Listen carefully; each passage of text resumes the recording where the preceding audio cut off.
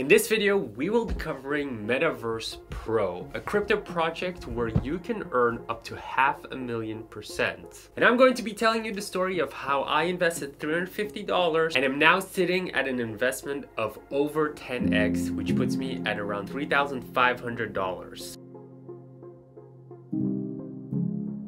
On top of that, I'm earning almost $500,000 APY, which is an interest percentage that I'll be getting the whole year round, as long as I keep it in there. But without further ado, let's jump straight into Metaverse Pro, where I'll be covering what this is, how I ended up discovering it, how I 10x'd my investment, what I think the future is of this project, and my impressions of this project now that I've been in it a couple of weeks. First, Metaverse Pro, what is it? Try to explain it as simple as possible because I am not a crypto expert and this is not financial advice. Lately, negative interest rates have hit my bank account. So what I've been trying to do is diversify and looking more into crypto. A lot of crypto projects are coming up now and offering crazy interest rates for people who are willing to take the risk on it. So I've taken some of my funds and diversified into high-risk projects. One of these projects was Metaverse Pro, which is a project on the Binance Smart Chain network. Now, what does that mean? Because I had to discover myself how this all works. Very simple. When you go to something like Binance, you can buy different coins. And depending on whether it goes up or down, you'll be able to earn money. It's kind of like stocks. When you buy a Tesla stock and it goes up, you'll earn money if you sell, of course. If it goes down, you'll lose money. Well, same thing with the first stage of crypto. You buy Bitcoin, it goes up, or it goes down and you win or you lose money. However, there's a new way of making money with crypto that I've discovered, and that is projects. Some of these projects, same thing, have a coin that goes up and down in value, but to compensate for the volatility, they also offer interest. And that's where we'll use Metaverse as an example. So I go to the Binance network and I buy BNB, which is the coin. In order to trade this and buy certain things like a Meta coin, which is a coin that you'll be using to get interest for Metaverse Pro, I have to bridge that towards the Smart Chain network, which is really easy to do. Once you're in your wallet and you have your BNB, you can just send it over to the Smart Chain network with one click. Once this is transferred, you will need a wallet called MetaMask. This is one of the most common wallets from what I understand and has been quite easy to use for me. So once I have my BNB on the Smart Chain network, I transfer it to my MetaMask. The way I do that is by clicking the account number on it and just inputting it into my wallet.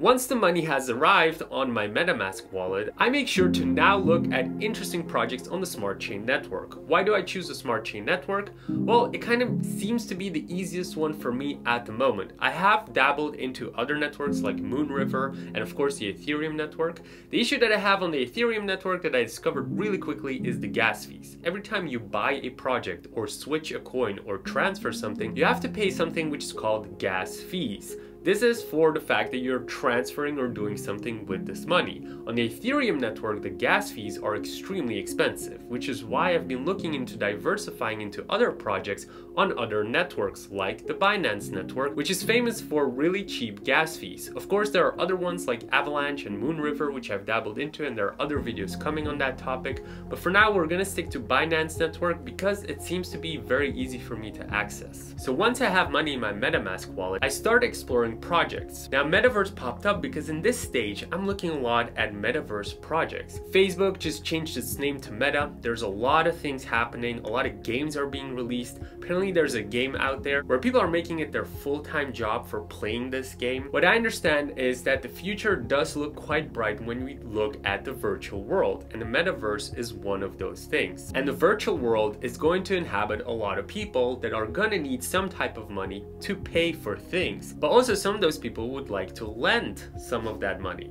So that's how I discovered Metaverse. They're working on a lend project where you could lend and leverage money to potentially do things with it. And when I discovered it, I found it for $60. Currently, it is trading at around $450, which means that when I got in and I bought it at $350, I 10x my money just by holding the coin Meta. However, in the meantime, I've also received the percentage that I talked about prior. And the way you do that is by staking your coin, which means you take it out of circulation, and because you take it out of circulation, the value of the coin goes up, and to incentivize you to do that, you get a percentage from the project. So here are some pros and cons that I discovered while I was going through this project myself and experiencing in the last couple of weeks what they are doing well and what they're doing wrong. So one of the things that I felt a little bit sketchy about is, of course, the team is anonymous, which there are certainly a couple of projects out there currently where the team is not anonymous. However, even though they are anonymous, their Discord community, which at the beginning I wasn't sure about, seems to be really nice and very supportive. They are very long-term view. Most of them are in there to hold it for quite long,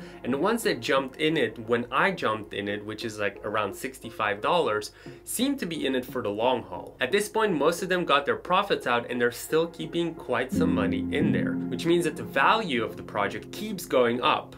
And even though we've had some terrible losses with Bitcoin lately, this project seems to be keeping itself stable and keeps going up, which is quite surprising. It's also hitting some charts, which I've been liking a lot because it allows me to track it outside of their own platform, which makes it more believable for me. In general, you tend to find that the founders behind it seem to be quite communicative in the Discord, seem to answer questions. So even though my experience so far has been positive, it doesn't mean that it's gonna be going on for long. So that's where the risk comes in. All new projects tend to last only a certain amount. But what I do like is that the market cap has barely hit 100 million, and that is actually quite small when you compare it to other projects like Wonderland or Olympus DAO, which is the most common comparison that people tend to use. Those projects tend to give an APY, which is the interest percent, of around 80,000%. So this project, which is offering 500,000%, seems to be still having a lot of space to give more percentages away.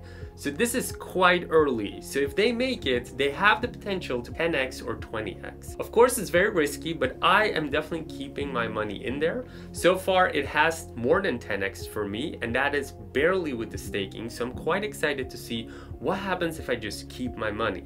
At the end of the day, I'm still looking to diversify, and it's better than negative bank rates. And this is one of the projects that popped up that I truly liked. Of course, let me know if you have any comments. Throughout the video, I've tried to explain with screen share how you can actually get into it. Of course, there are probably more detailed questions, but for that, I just highly advise to go through the Discord, through their articles and Twitter. They seem to be quite engaging. There are many questions that are being answered.